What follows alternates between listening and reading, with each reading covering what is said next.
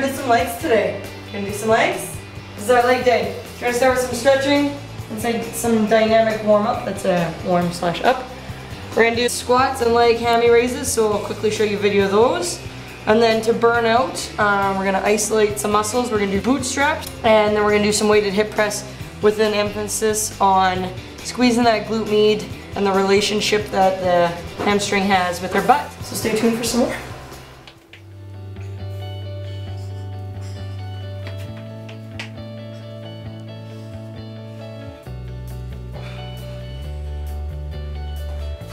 Or you could do it like this.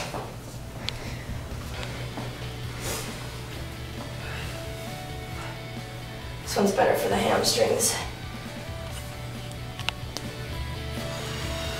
Your butt, drive your chest through. Use your hand or your elbows to push out your knees.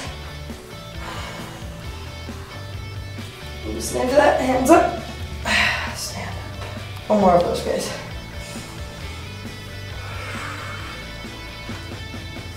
Nice, try to get those legs straight. Really get a nice stretch all the way through those hamstrings, back to the calves, and then drop. Drive your chest through slightly, turn your toes out. Chest nice and proud, try and get your back as straight as possible. Really dig those hips in. And then hands up, stand up.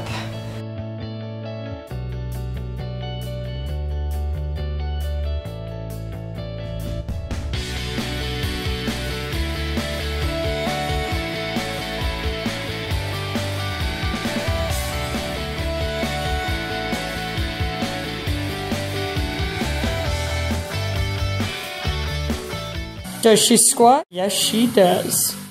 Gauge those lats all the way through. Perfect. These ones look really good, babe.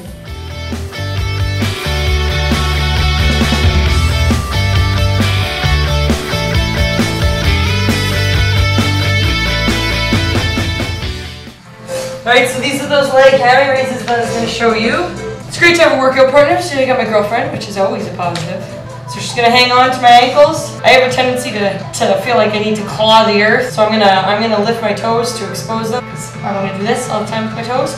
I'm always in plantar flexion, so I want to do dorsiflexion. So I'm gonna dig my toes in, engage my core, squeeze my butt. So that's the first thing I do is squeeze my butt forward. From here, I'm gonna slow contract, fall forward using my hamstrings. And then when you fall and use a little bit of a push. To pull yourself back up. So again, core is engaged, bring my hamstrings into it. Yes! 2, woo! This tends to bug her kneecaps a little bit, so for her I suggest going just a smidge wider with her stance until she gets ready for it. And in the meantime, what that'll do is help strengthen the interior, the medial side of her hamstring. So she's gonna be nice and slow and controlled. Yes, there it is. Next up. Bring that butt with you, bring that butt with you. Squeeze it, core nice and tight. Yes, perfect. Back up. Yes, there it is, well done. 2. Ladies, this helps you get a nice butt. This gets that muscle, this guy right up in here, right underneath that butt cheek to help create that nice big bubble butt.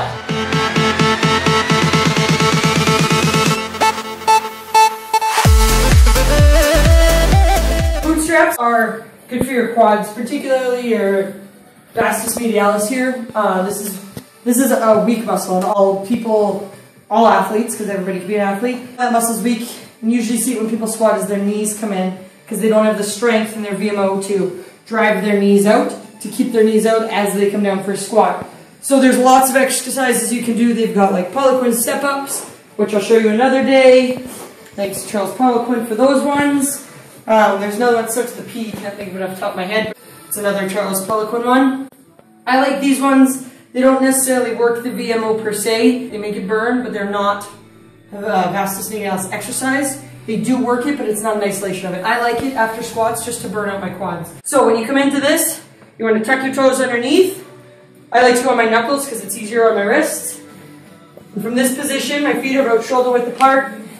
I'm driving my butt straight up in the air through my legs. So I'm straightening my leg. I'm thinking about slamming my leg straight back, okay? Every time you come back down, your knees absolutely must touch your hands. If they do not, you are not doing the movement properly. That's like doing math without putting the sum of all the totals at the bottom. So we're gonna do 20 of them. Ready? Here we go.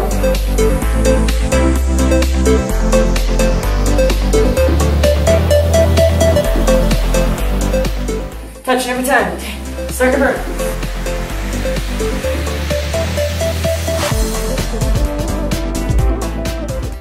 Big burn right into the top of the quads. Those are bootstraps. So Opal's gonna do a hip press. So the objective is to make sure that you shorten the distance between your heels and your butt. Okay, you really want those nice and tight. You want your knees directly above your ankles. So you can see that nice line there. What she's gonna do is through her heels, she's gonna drive her butt straight up to the ceiling and squeeze, contract her butt. So it's a butt exercise. So we're aiming for right in this region.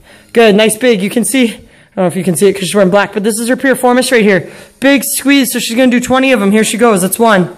Big squeeze every time. You feel right top of the hamstring, right where the hamstring meets the butt, all the way through the glute, piriformis. Another thing you can do is as you come up, this is a very unattractive picture, is to spread your knees. There we go. Good. Drive them out so you get that big butt squeeze. There we go. Feel that?